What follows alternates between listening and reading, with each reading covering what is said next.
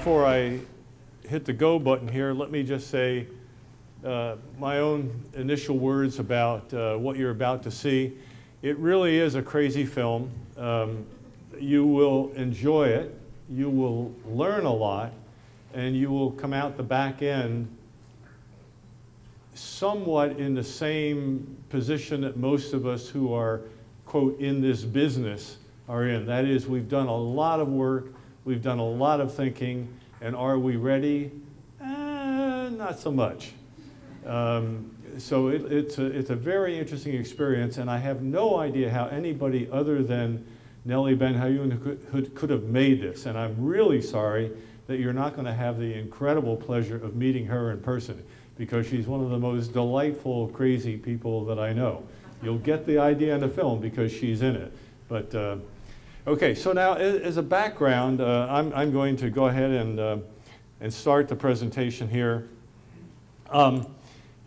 Planetary defense, you know, often is misstated as protecting the Earth from asteroid impacts. Well, you know, nothing's going to happen to the Earth. I mean, the Earth's going to be around. Asteroids are nothing compared to the Earth. But compared to life on the Earth, different issue. And what we're interested in doing here in planetary defense is protecting life here on the planet from asteroid impacts.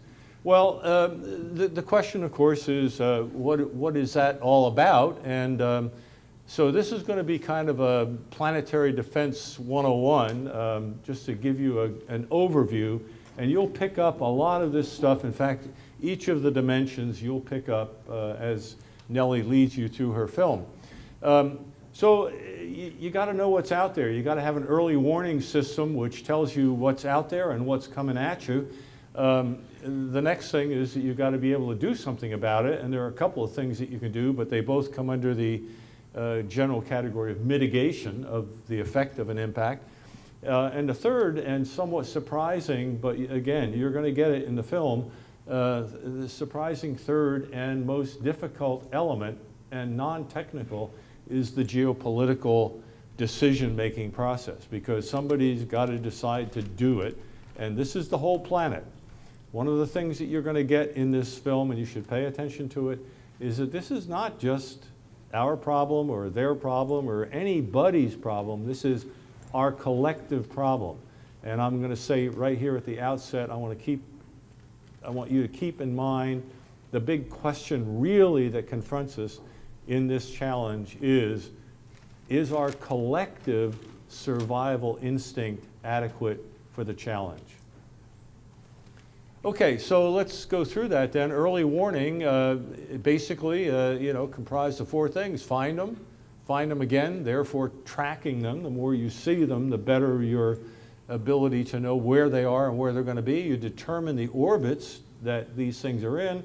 And let me say right here that asteroids do not orbit the Earth. Asteroids orbit the sun. They're like planets, except generally speaking, they're in elliptical orbits instead of circular ones, and therefore they cross, some of them cross the Earth's orbit, and we'll get to that. But once you've got their orbits, then we can predict where they're going to be in the future. And since we can predict where the Earth is going to be and where the asteroids are going to be that we track, we can predict whether there's going to be an impact. And that's what you need in order to do something about it. Well, how do you find them? Okay, you find them with telescopes, generally speaking optical telescopes, because like planets, these things, they're like itty-bitty planets, of course, millions of them, and they reflect sunlight. And so generally speaking, we find them by looking through telescopes, and that's easy with the bigger ones, but with the small ones, since they're about the color of a brick of charcoal, they don't reflect much sunlight, and when they get small, they got to get awful close to the Earth, even with a big telescope, to reflect enough light to see them. And we'll talk a little bit more about that. When they get real close, you can use radar, which is sometimes helpful, but it's not a good search tool. What really helps is if we can get telescopes into space, and in particular, an infrared telescope. This was the one infrared telescope that's flown so far and taken on a bit of this job. It was called NEOWISE, NEO stands for Near Earth Object, and forget WISE, but in any event, it's an infrared telescope. Why infrared? Infrared because if you think about it, you know, you got a black car, you go out in a sunny summer day, after your car's been parked out there, put your hand on the roof, it's hot, right? No question about it. A charcoal briquette in space is going to get real hot, and therefore infrared, it radiates in the infrared. So an infrared telescope, you don't look at reflected sunlight, you look at the radiated heat. And since space is very cold, that heat stands out against the blackness of space very well. And so what we're looking for is a more capable telescope. This is one of several, but in combination with some new telescopes that are coming in on the ground, we want to get up a good infrared telescope in space. We're not going to go into a lot of detail, but that's the challenge of finding them. Well, when astronomers see them using telescopes, what do? Well, they report that data to what's called the Minor Planet Center, which is the world's clearinghouse for all information on planetary bodies, things in the solar system, including all the asteroids and comets, etc.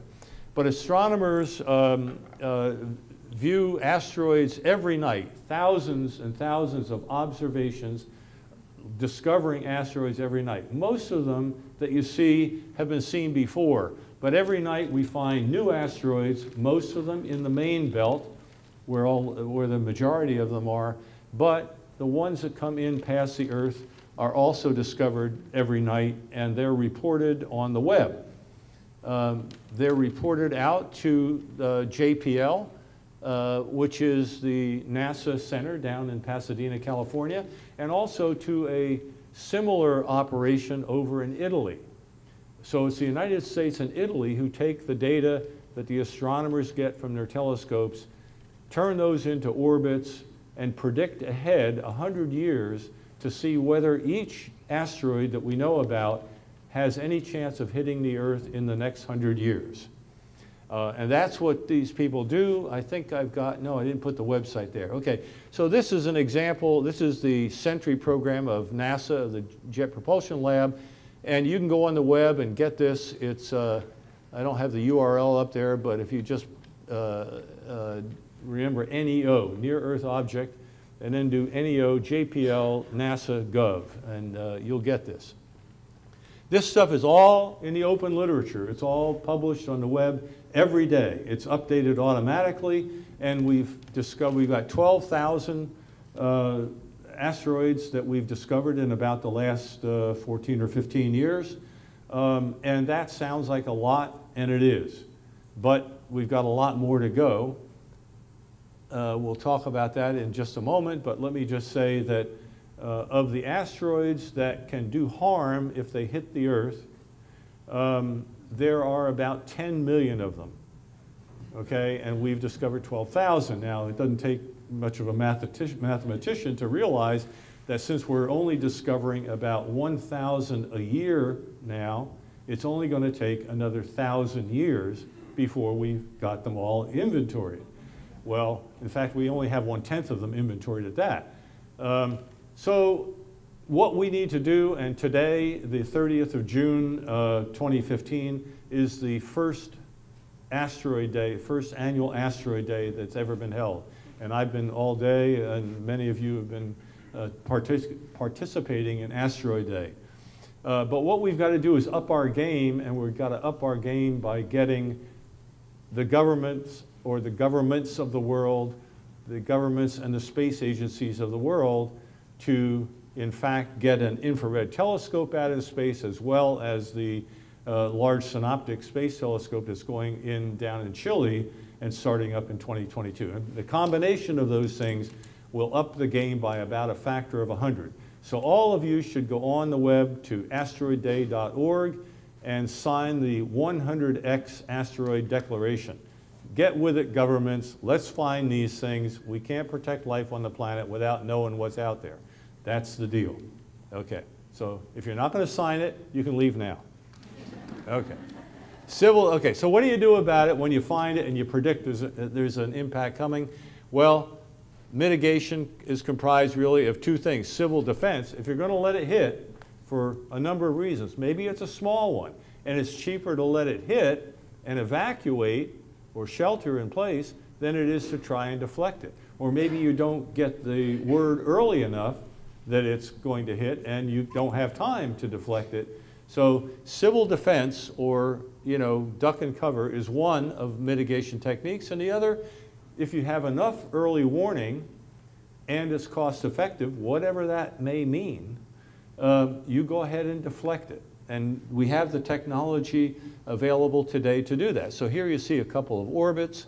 This is the Earth's orbit, and the Earth, let's say, a month before impact, and 3 weeks before, 2 weeks before, and there's impact, or make that 3 weeks, 2 weeks, 1 week, and impact. There's the asteroid coming along in its orbit. Now, I just want you to picture riding on that asteroid as you're headed for an impact with the Earth, because you'll see that later on. So picture yourself on that asteroid running in toward the intersection. That's a three-dimensional intersection in space, the Earth's orbit and the asteroid's orbit. Okay, and then here's some deflection things, but again, we'll talk about that later. Okay, so civil defense, everybody understands civil defense. Duck and cover, you can shelter in place or duck and cover, and you can evacuate the way we do for a hurricane.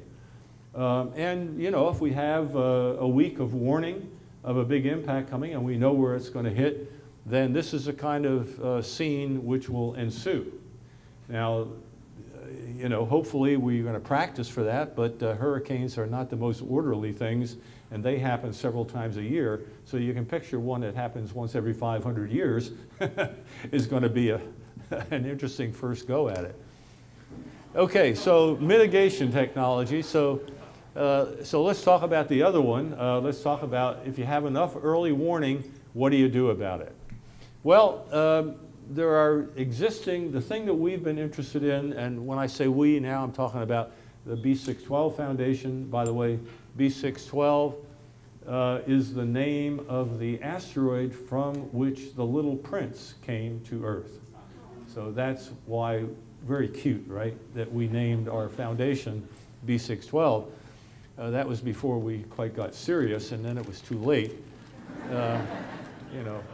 Maybe some of you have first names of that type.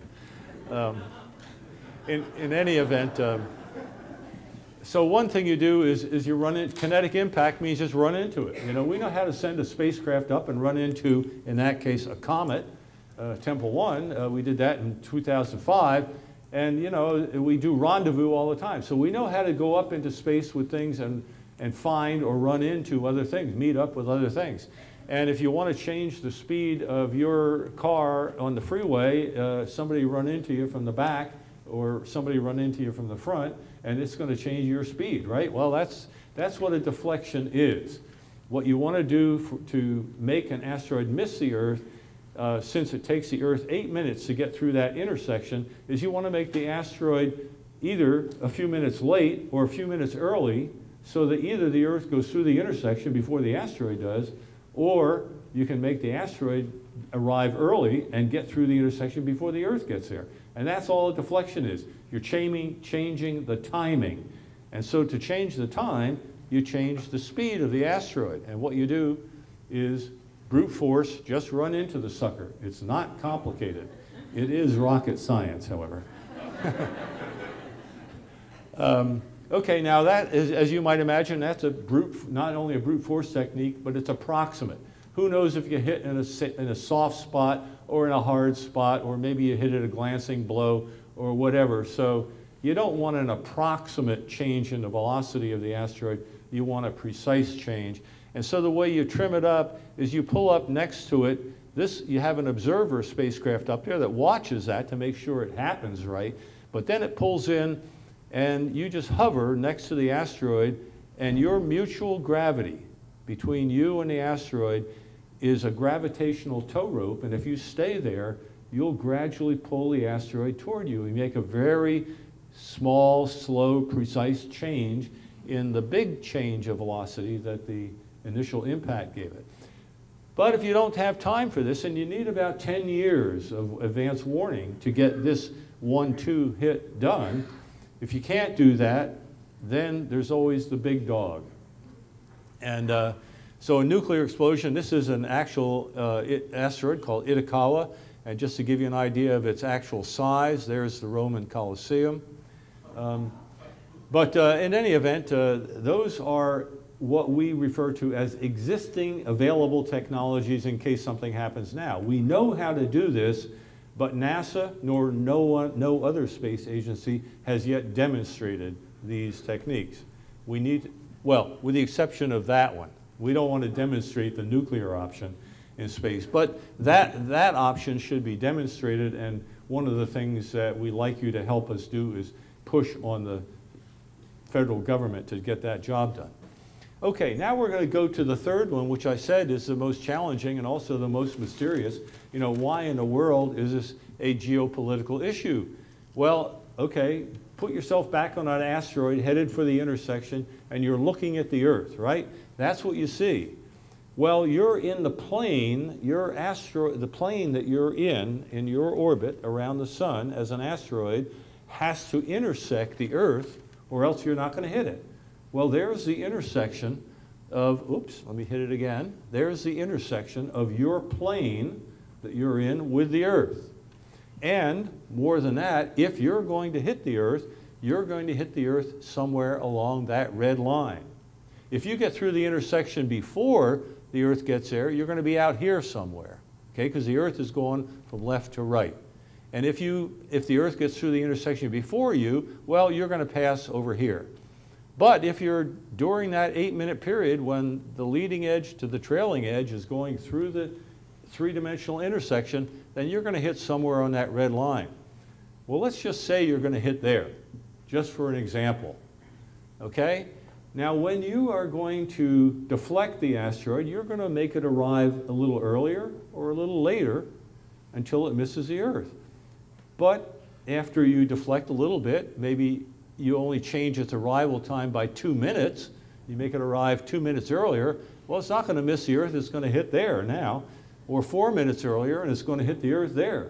So what you want to do is you want to make it arrive like 8 minutes early, and the job is done. You've gotten through the intersection, 10 years later, before the Earth got there. But on the other hand, you can make it arrive 2 minutes late, 4 minutes late, and if you're successful, 8 minutes late. Okay, suppose you're not successful. Okay, if you get it 2 minutes early, wow, it's going to hit there and make a hell of a tsunami and wipe out a bunch of people on the coastline, or it's going to hit over there and, what's that, Germany or Poland or somewhere, or maybe out in Russia. They're not going to like that. So which way do you think these people want you to move the asteroid? Right. And which way do you think people in the United States want you to move the asteroid? Well, what do? Do we race the Russians and the Europeans up to the asteroid to push it in the other way? No, obviously this has to be coordinated. There's got to be some agreement. And if you picture, the president of France coming up on an election, and he's going to give an okay so that it gets deflected this way. Think about that for a minute. This is a hell of a geopolitical problem. How do you get the world to agree what you do with this? Or do you do anything at all? Do you just let it hit there and let there be a tsunami and good luck for the people on the different coasts? So this is why this is a geopolitical problem and why we took it to the United Nations. So obviously, if something goes wrong, those are bad results. And what you want is a good result. You're going to drag the impact point off the Earth along that risk corridor until it's safely off the Earth and everybody is safe. But in the interim, the only way you can make everybody safe is to temporarily put at risk people along that risk corridor on one side or the other. That is one hellacious geopolitical decision. To do it, the Association of Space Explorers, our professional organization of astronauts and cosmonauts, which I founded back in the mid-'80s, we got together and said, look, we're a good organization to bring this to the world leaders of nations, of all the nations in the world, to say, look, this is a serious issue, and you guys have got to be ready to make this kind of a timely decision, or a lot of people might die. So we got an expert group together, we wrote a report, and in 2009 we presented that to the United Nations. This is the back of my head, okay, presenting in Vienna to the Committee on the Peaceful Uses of Outer Space, or affectionately known as the Outer Space Committee of the United Nations. This was when we brought it to this is the president of the General Assembly of the United Nations back in 2009. We presented it to the General Assembly, some meetings over there, and this was when a bunch of we astronauts and cosmonauts got together in New York when it got to the General Assembly to help advertise it. And out of that have come a couple of organizations that the United Nations is now, what we did was we really enabled and helped the United Nations to build a skeleton decision-making process. The General Assembly kicked it back down to the Outer Space Committee to put muscle and bone, or muscle and meat on those skeletal bones. And so these organizations have now been formed or are in the process of forming and dealing with some of the geopolitical challenges. So that's the game that's going on in planetary defense. Most people say, why in the world are you dealing with the United Nations of all the organizations in the world? What a pain in the ass. Yeah, but down below, all hat and no cattle, but my God, what a hat. You know, it's frustrating, it's a pain in the butt working with the United Nations, but when the United Nations decides something, the whole world has made a decision. And it's the only organization that represents basically everybody in the world. So that's where the geopolitical part of planetary defense lies. And that's it. I hope you enjoy the film. You'll see all different dimensions of what we're dealing with here as you go into the film. And I'm sure you'll enjoy it. And the panel people who are here, you'll see a lot of them in the film as well. So have a good time. I've got another engagement, but I know you'll enjoy it. Thanks very much.